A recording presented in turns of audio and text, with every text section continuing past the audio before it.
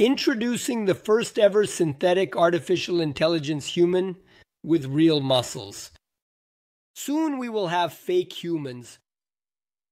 Guys, have you ever imagined a world where synthetic robots move and act like real human beings? These technological advances are not only transforming entire industries, but also directly impacting the way we live our daily lives. In today's video, we will explore these fascinating questions, namely, how technology is allowing us to create beings almost identical to us, and what are the impacts of this on our society, our economy, and our way of relating to each other. Are we ready to coexist with artificial beings that behave like humans in many aspects? And what are the ethical and emotional implications of introducing these human-like beings into our daily lives?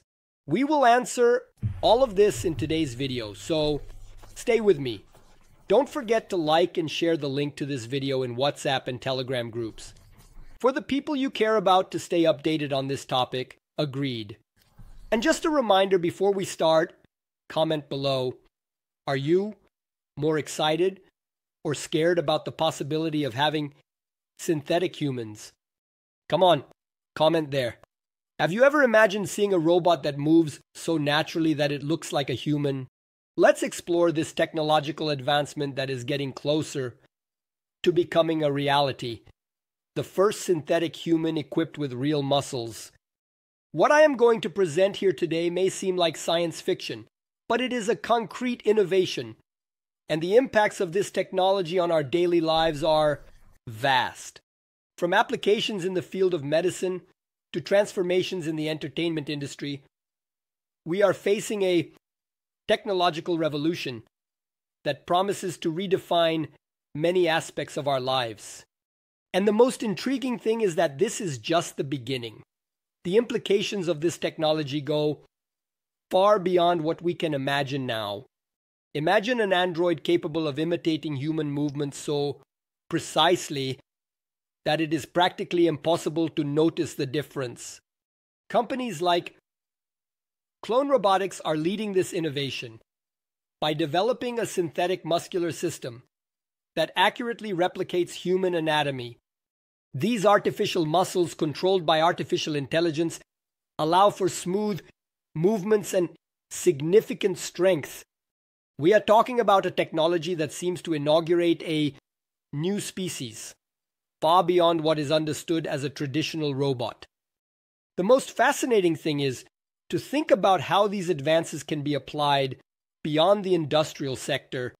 Imagine the use of these robots in rescue operations in dangerous or hard-to-reach environments where it would be risky to send humans.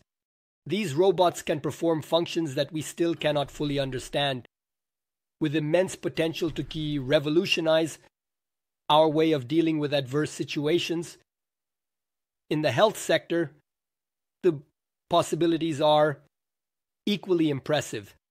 Imagine robots assisting the elderly, helping with daily activities, or even providing physical care with precision and consistency. These synthetic humans could play essential roles in clinics and hospitals, performing tasks that require strength, precision, repetition, and being available 24 hours a day without the need for rest. This technology has the potential to revolutionize the way we care for people, making treatments and procedures much more accessible and safe. For example, imagine a robot capable of performing extremely precise surgeries without the concern of fatigue or human error. In addition, they could be fundamental in the physical rehabilitation of patients, assisting in physical therapy exercises with consistency and safety. This type of advancement in medicine could completely transform the experience of patients and the functioning of health institutions. But this innovation is not limited to just practical advantages. It also raises important and complex questions. How will this affect the job market? Will we face a significant reduction in available jobs for humans, or will new opportunities arise alongside these machines? What are the ethical limits to developing something so similar to human beings? Are we prepared to coexist in a world where robots not only assist us but also share our routines and spaces so closely? These are questions that need to be analyzed as this technology advances. Moreover, the impact is not only economic but also emotional and social. How will we deal with synthetic people in social contexts? Will we develop emotional bonds with these robots? How might this influence our notion of relationships and human interaction itself? Perhaps in the future, we will not only have virtual assistants, but also synthetic companions integrated into our lives, helping in difficult moments or performing tasks that we consider dangerous. Another relevant aspect is the impact on our homes and daily life. Imagine a synthetic human taking care of your home, organizing your things, and ensuring the safety of you and your children. These robots could perform household tasks that many consider tiring, such as cleaning the house or making simple repairs, freeing up time for leisure activities or personal development. However, this also raises an important question. Will we be ready to trust a machine so much? This scenario is fascinating and frightening, as it promises to radically change the dynamics of home life. We could have robots taking care of children or providing companionship for the elderly in a much more interactive and engaging way than any current technology. This integration can bring great advantages, but it also requires us to rethink our role and our relationship with these artificial beings. We are just beginning to explore the potential of this technology, and with each new advancement, new possibilities, and also new challenges arise. The idea of having synthetic humans by our side, taking care of our homes or working with us, no longer seems like a distant utopia. We are talking about a change that has the power to profoundly impact our society, the way we perceive work, personal care, and even our relationships. Very soon, perhaps we may see these synthetic humans in schools, assisting teachers, in hospitals, assisting doctors, performing procedures safely and efficiently, or even in our homes, making daily life simpler and more practical.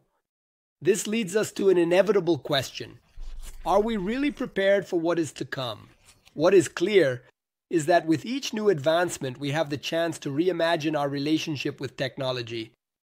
These synthetic beings have the potential to profoundly transform the way we perceive work, care for others, and even our own identity as human beings. But we will also have to face very complex dilemmas. How can we ensure that these robots are used ethically? How can we prevent them from being exploited in a way that does not benefit society as a whole? And how can we ensure that coexistence with these artificial beings is peaceful and advantageous for everyone? These are questions that we can only answer as we progress, but they should already be discussed now, while technology is still in development. One thing is certain, the future is coming faster than we imagine, and we need to be prepared to embrace the changes it will bring, with all its complexities and possibilities.